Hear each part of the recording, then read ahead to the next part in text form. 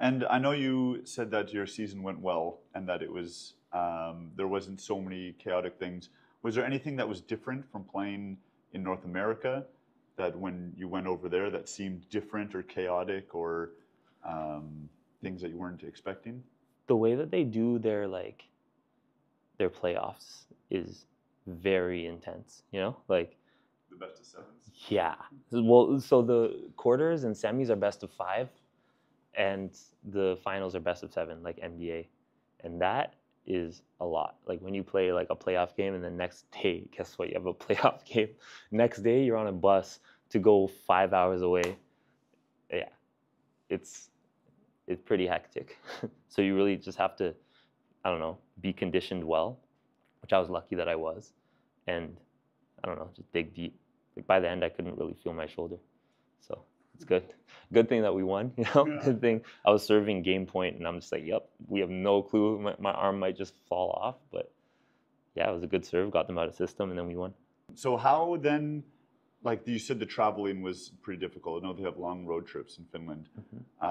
What was your bus like? Our bus was amazing. So there were 2 buses. One of them had, so they both had TVs, couches, beds. Like we had like 12 beds on the bus, or no, 16 beds, which is like, that's like the whole team can just go to sleep while we're driving. So it was amazing. Massage chair. We had a desk. Like they took care of us. They were Genelec speakers, which technically they're monitors. They're like high-end music making equipment, but that was just I guess they're made in Finland. I didn't know that. But that was like our sound system on the bus. Like we were taken care of by Middle Hill Cruisers. Little shout out. And do you have any other kind of tea to spill from the season of things that went on that, let's say, could go into a book eventually at some point? Yeah.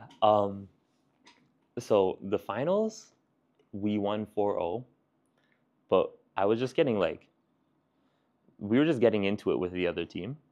Like from the first game, like it was just chirpy. It was just a chirpy game. And then me just being like the middle that I am, anytime I get blocked or anything, I hear it from, I don't know, I just hear it from the other team.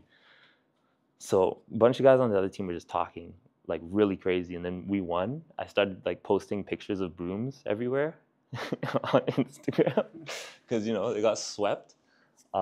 And then I had this crazy picture of, actually my manager took it, crazy angle. He knows how to get the angles, so you know I'm over here over the net, and then their little block is over there on the other side.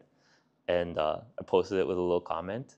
They screenshotted it and reposted it, tagging Team Canada and the head coach, and basically it was like, oh, is this the type of player you want on your team? I was like, that's crazy.